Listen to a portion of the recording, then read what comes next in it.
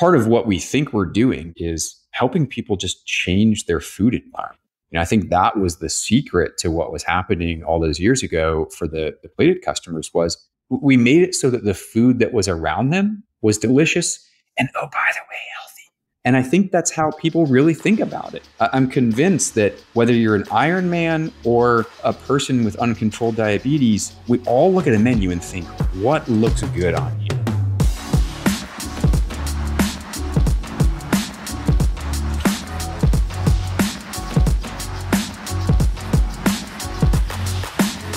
Welcome back to the Fitt Insider Podcast. I'm your host, Joe Veneri.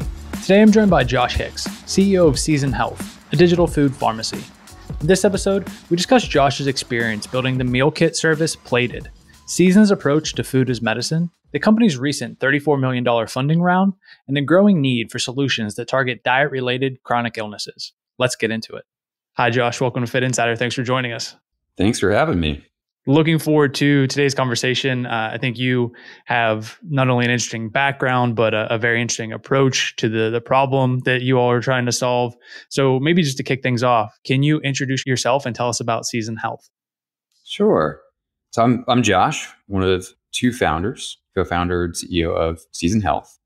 My past life was building Plated, one of the big D2C meal kit businesses, which was acquired by Albertsons in 2017. We started that business really with a long-term interest in health, nutrition, fitness, something directionally that way, but it was only ever a consumer product with no explicit health design. So we were very excited when one of the insurance plans, one of the Blues, called us up and said, hey, a bunch of patients are telling their doctors they accidentally got healthy by using this product. And basically, what's up? We can't get people to change behavior on average, no matter what we do, and it's happening accidentally. So we learned some stuff there that we never got to really do anything with. So fast forward, Season Health. My co-founder, Mustafa, had been the founding CTO at a large mental health care business. We also have spent a lot of time with one of our primary advisors, a woman named Dr. Andrea Feinberg, who built the Geisinger Fresh Food Pharmacy, which is sort of the gold standard, if you will, for food as medicine programs in the healthcare, like true kind of enterprise healthcare space. So we launched the business about 2 years ago. And what we're really doing is trying to institutionalize nutrition into healthcare in a certain sense, but more sort of today or in the here and now, we're a software platform for clinicians to prescribe nutrition, which has not been a thing that's really done all that sort of commonly or well today, we don't think. Kind of the standard is you get a little bit of like, go home, eat less, move more, eat this, not that kind of stuff. So software to let them sort of formally prescribe nutrition. And then for the patient, a consumer grade app to actually fulfill that prescription. So let the patient actually come to the dinner table as a consumer. Tell us what you like, what you don't, who you're eating with, what your budget is, what your sort of time budget is, how often you want to cook, all these things that really matter for how we all choose what to eat. Put that together with the clinical piece and then, map it on top of the whole world, on top of your Uber Eats, your Instacart, your Walmart curbside delivery, wherever you're buying food today, as long as it's digitally, which is most places, and will help the patient make the right choices, make it easy for the choices to be good, in part by helping them pay for the food. The insurance plans helping them to do that. So that's what we're doing, and glad to be here. Yeah, I think a lot of those pieces, right, coming down to convenience, coming down to automating a lot of the things that are already happening, you mentioned from the delivery standpoint, and obviously kind of getting that buy-in from both the clinicians who are prescribing this and then the insurance companies who are paying for it. When you look at all of those pieces, and you kind of mentioned it, folks from the doctor's office are basically getting like, hey, maybe try to be a little bit healthier. No real direction beyond that. Certainly no education or support system as they're going through that process. Is it or has it been a hurdle to get that buy-in from the clinicians or from the insurers? And what have those conversations been like? I think it's less. The first thing I would say is we're about 2 years into this, which in healthcare time is about 2 seconds. Yeah. So take all of this with a grain of salt. But my early, my early observation would be it's more about aligning incentives than it is about getting buy-in. I think the sort of good news about healthcare is, by and large, people are in it for the right reasons. They're in it because they care, because they want to help people, they want to make people healthier. That's all the backdrop. So it's not about, I don't think it's about buy-in. It's not about convincing doctors or, the clinicians, whoever it might be, dietitians, et cetera, that eating healthier helps people. It's not about, kind of convincing of that. It's about creating the environment that they can actually do that in, right? I mean, in a fee-for-service environment, your dietitian or whomever is running encounter to encounter to encounter. They don't, if there's not a reimbursement code for a tool like Season Health, they simply can't use it. They're also, bombarded with a million digital health companies. It's just not a good setup. So for us, I think it's been more about creating value-based, in some broad sense, arrangements where people have the right business model to do the things they already want to do, which is help people get healthier. And to this point, you mentioned, right, like 2 years in, super early as it relates to anything healthcare. And oftentimes you're talking about getting that somebody else basically to pick up the tab. It's got to be proven. There's got to be some type of, if not clinical study, some type of early indications that you're proving this out. What have you done down that path to say like, hey, these incentives are aligned and it is working. So now let's continue to expand this. So we've done a couple of things. We are partnered with Geisinger. They are our anchor customer. So we're essentially taking over the existing fresh food pharmacy operation there and helping to scale it up and out to more people and to more conditions. So we get the sort of benefit of all the years of work and research and outcomes that are there. So that helps a bit. We're also starting to do our own research. So the first and now announced clinical trial we're running with Common Spirit. So some of our own research and leaning on some of our partners is the sort of early effort. But I think the other, more honest answer is we still do need to do a lot more. We're getting positive reactions from the early adopters, but some people just want to see our own primary research, and we're working hard at that. Yeah, for sure. And to the initial point, like it takes time. And you mentioned, and even expanding like the number of conditions or people that you're able to, serve right now. How do you think about who that core customer is, that core patient is? Are there specific conditions? Because you are, like you said, there has to be the doctor involved. They are making the decision to essentially prescribe this. So who kind of falls into that bucket of a customer or patient? So we're live today serving patients with diabetes and with chronic kidney disease. The way that we're thinking about it is it's kind of the intersection of the people that need the help the most, which I think needs to be the sort of highest priority. Those are also the people that are the most expensive to their insurance plan. So the insurance plan is the customer, right? I mean, this is the sort of strange and weird world of healthcare. You have a customer and multiple users, and sometimes it's not clear who is who, but the insurance plan is the customer or whoever the risk-bearing entity is. And we're simply here to make people healthier.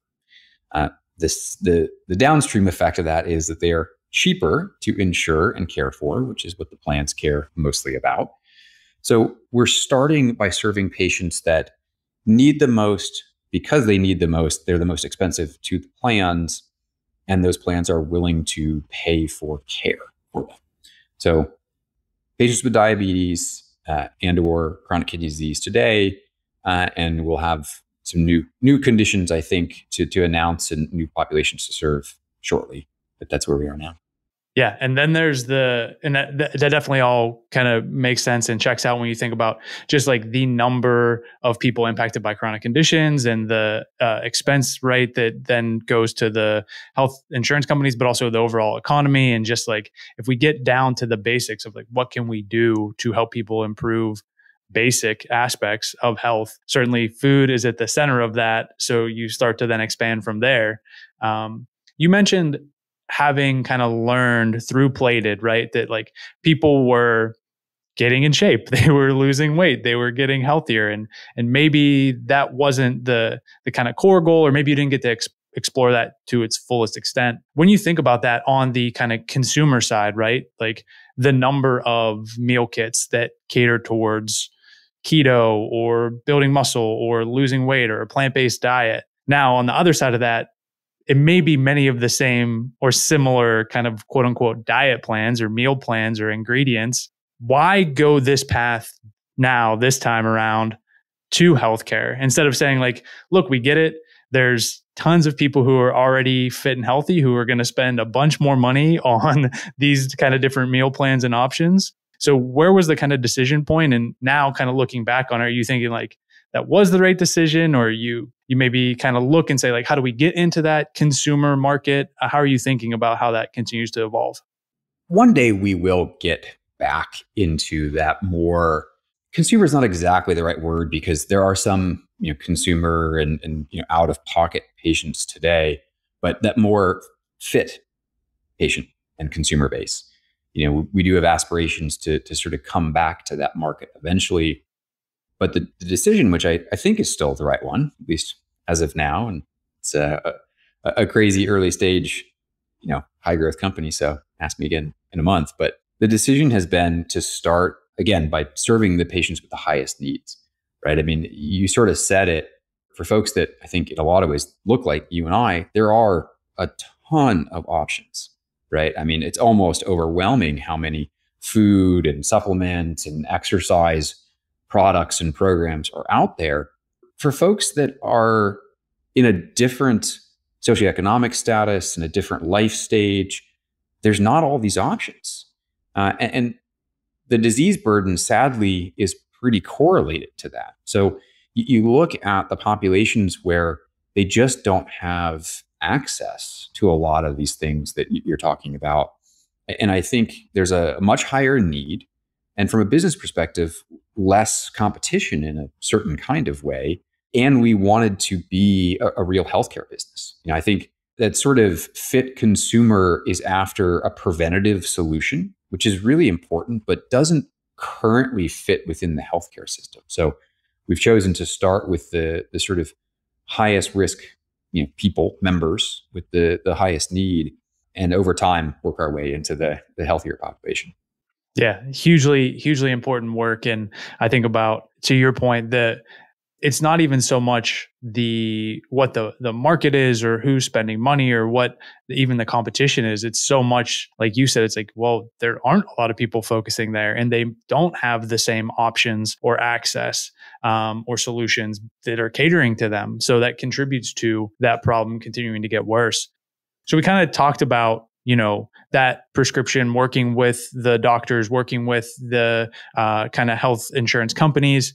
What does it look like in terms of the experience, right? So that, I get that prescription, the food kind of shows up at my house. Where does it go from there in terms of that support from the app, or how people, follow through with any type of behavior change and that learning experience that's so important? You're meeting a dietitian at some point in this journey. It's either a dietitian that works for Season's virtual clinic or for whoever the sort of big hospital / provider, capitated provider partner is. But from the patient experience, it almost doesn't matter in a certain way. So you meet this dietitian, and then there are two big work streams that start. You sort of receive this prescription, which comes in the form of an email, right? Here's a link to this app, web app or native, however you want to choose to engage. Download it, log in, and start your journey.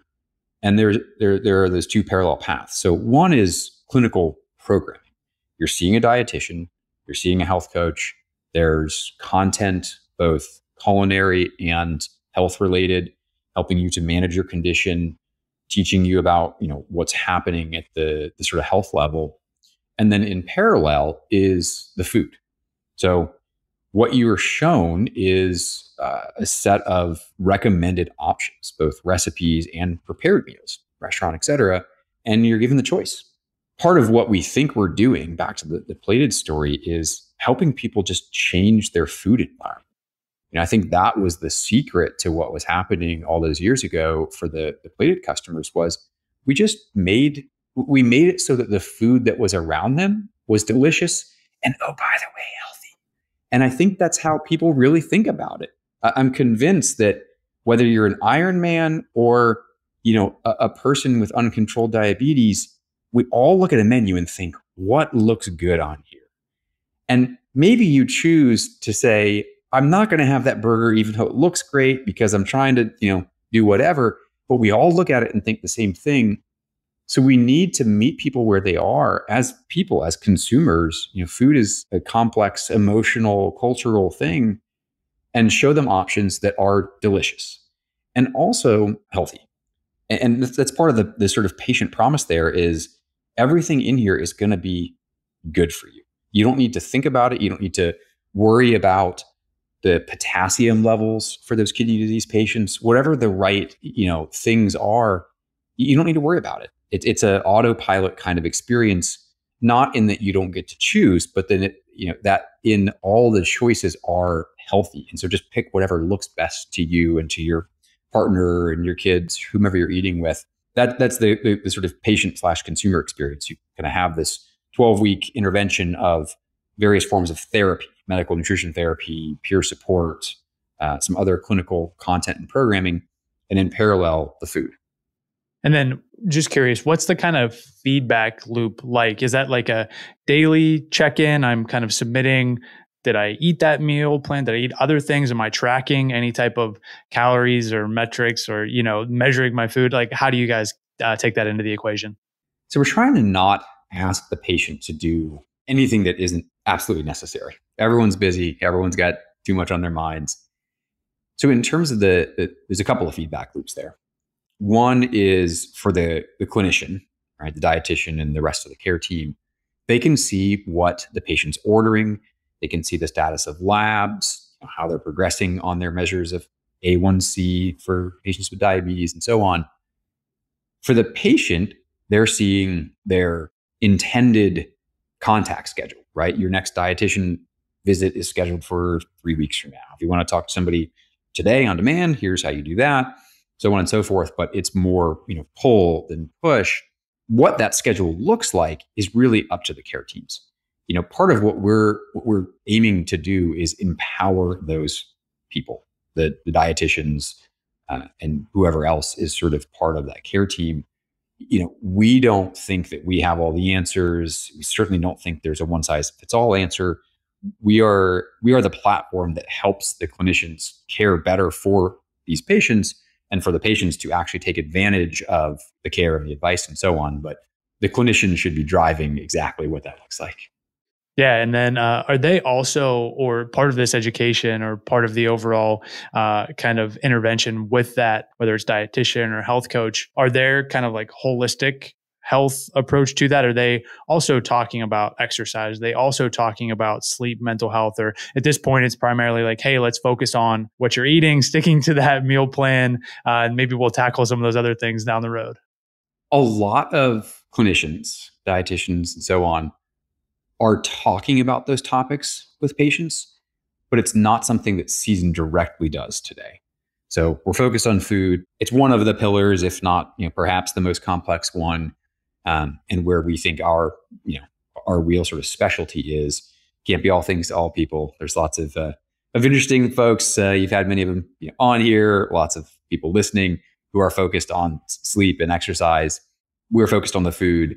Certainly over time, I think we'll look to do real and better partnerships on those fronts. But the clinicians today use us as, again, one part of their sort of care programs.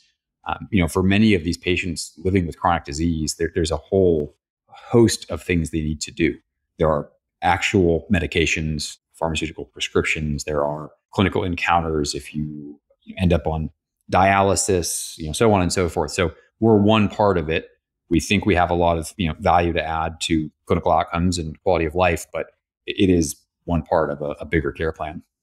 Yeah, absolutely. And I was kind of asking that from the perspective of in general, oftentimes like healthy behavior change is a nudge or a slippery slope in a good way to other things. Like you start eating healthier, you start feeling better, you start being like, I'm not sleeping too great. I'm not maybe as physically active. And oftentimes when I've talked to other folks who have kind of similar interventions down one path, well, the user starts asking questions like, hey, what should I do about this? Or how can I do that? And it sounds like in this case, this is one tool in the toolbox as you think about helping these people achieve that healthier lifestyle and maintain living with and dealing with some of the chronic conditions that they are.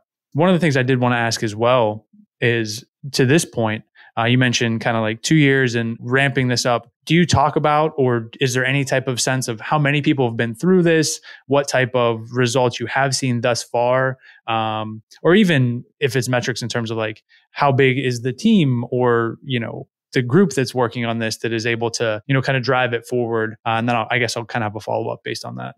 There aren't a lot of metrics that we've talked about yet. I think it's still a little early.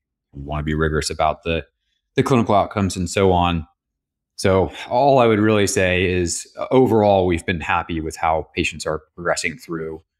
We've only just launched the first of these big enterprise partnerships. So those are fairly early, and we'll have more to talk about sometime later this year. Yeah. And then I was kind of asking that down the path of, oftentimes it's not a matter of, not knowing, at least at a kind of like a basic level, like these foods are not good for me. And then oftentimes you have access can be a huge issue, especially depending on where you live, especially depending on socioeconomic status, from food deserts to affordability to a whole host of issues. So that challenge is always kind of there. But then there's the food comes to my house, right? And I'm talking to my clinician, dietitian, health coach, and maybe I'm eating the healthy food, but I'm also eating the other snacks. I'm also, maybe seasoning it in a way that's not super helpful in terms of what I'm trying to achieve. How are you taking that into account? Just like the human element, right? Because it's an emotional experience, eating and food. It's a social experience. And there's a lot of factors that go into it. And even people who are 100% healthy, I think there's all types of different studies or cases where it's, report what you ate today. And people wildly underestimate, the number of calories or how big the servings were, all those things. So just how do you take that into account? I think the biggest thing I would say is we think, and certainly for the patients that we're serving, it's about what's happening on average and over time. It's not about what happened at any specific meal. We're certainly not asking them to log it. One, because I think it's just too much. Nobody really wants to do that. Certainly nobody is doing that over an extended period of time. We know what's being ordered through the platform. We can make very reasonable guesses about what people are eating based on that. And we see the health outcomes. And this is one of the areas where I think you can see the difference between what you would need to do to serve that person who's trying to get their carbs dialed into the gram because they're working on that Ironman training, versus somebody who for a variety of reasons is coming from a diet of 100% processed and fast food. We don't need to get them. We'd like for them to completely move off of that, but we don't actually need them to, especially in the immediate term. It can be a gradual thing. You will see clinical results from any movement away from that diet. So it's more about helping them to understand what's happening, helping them to change their environment, right? The food that's around them, making it easy for there to be better food around them, and eat better some of the time. Ideally, one day it's all of the time, but let's be real, very few of us eat well all of the time. Certainly some of my weekend meals would be, things I wouldn't want to publicize. So it really is about that. It's about, on average, over time, let's improve the average quality, not some hard shift away from, maybe they seasoned a little more, or they're, still having, more of this food that we'd like them to avoid here and there. If we're impacting, a reasonable percentage of the meals, the research would say we can help improve health outcomes. For sure. Yeah. So thinking about, you mentioned launching and doing one of the first bigger partnerships, right? So that's fairly new. Also, 2 years into it in general, but also I think maybe it was earlier this year that like officially emerged from stealth, and you have some type of clinical studies you mentioned in the works, and planning on doing more of your own research. So a lot going on, right? No shortage of things in terms of continuing to drive forward. But when you look at the roadmap, maybe even over the back half of the year, what are the priorities that stand out to you that say, like, these are the benchmarks we're pressing towards as a team that really get us in a position now where we can, whether it's continue to expand or roll out the services more broadly and just continue to make progress going forward? Yeah. So for context, we literally announced these partnerships 12 weeks ago. It was early to mid-February. It feels to me like many years as well, but we just announced those first big customers, and just more recently started onboarding those patients. So I think the back half of this year for us is really about focus on our existing partners. We owe that to them. Onboarding the right patients, delivering outcomes for them, and secondarily exploring, new customer relationships and new disease states. So it's really about, I think, getting to those first sets of outcomes right now, through serving these first partners. And then when you think about, if we were to like zoom out a little bit and think about the various approaches, or I don't necessarily want to even call them trends because a lot of them are kind of proven interventions, but from prescription weight loss drugs, obviously kind of gaining traction with that, like digital weight loss platforms, obviously coaching, some of it's digital, AI, text, some of it's like actual humans, health coaches. So you have all these different things. Maybe I'll even throw in there like wearables from activity trackers all the way to like glucose monitoring. In the case of diabetes, that's very much essential. In the case of more kind of health optimization, it's just another kind of tool in the health optimization toolbox there. Do you think about, or how do you think about where Season Health is trying to fit in there? Because it is like, in one sense, the weight loss approach right now, talking about this and going and getting a prescription and doing the telehealth and involving, different clinicians and health coaches, is kind of like, hey, let's back into it, right? Let's deal with it where it is now and try to lose this weight.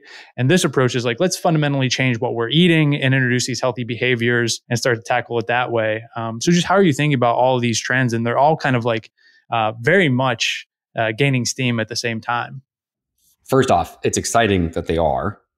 I'm relatively new to healthcare, but a thing I hear commonly is there's more change happening right now than at any time anybody currently working in this industry can remember, which is exciting. I think it's needed, and there's a lot of good stuff going on. So what I would say is, I think one, all of these solutions in some form are needed, and I think it's maybe a little silly or obvious, but we just need more technology generally, and not because technology is the answer in a vacuum, and not because it's replacing people or anything like that, but because there's not enough people.